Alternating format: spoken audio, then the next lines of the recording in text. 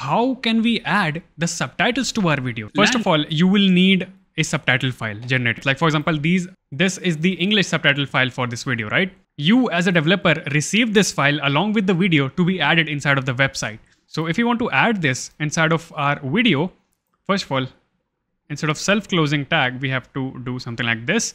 And over here, we can add a tag called track.